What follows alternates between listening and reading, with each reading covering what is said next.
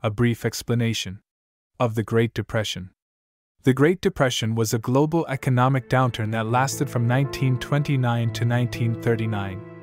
It was the longest and most severe depression in modern history. The stock market crash of 1929, known as Black Tuesday, is often considered the beginning of the Great Depression.